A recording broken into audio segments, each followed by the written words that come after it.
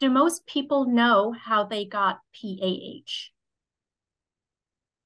Well, for me, this is always the most frustrating part of knowing that I might be able to diagnose somebody with PAH, but I really can't tell them why they got the disease. And I think that we have become much and much more savvy at understanding what types of underlying medical conditions might cause or put you at risk for developing PAH. So I would say, at least in the United States, we feel that the vast majority of our patients, we tend to be able to pinpoint what we think kind of triggered the development of PAH. But there continues to be a category that is called idiopathic.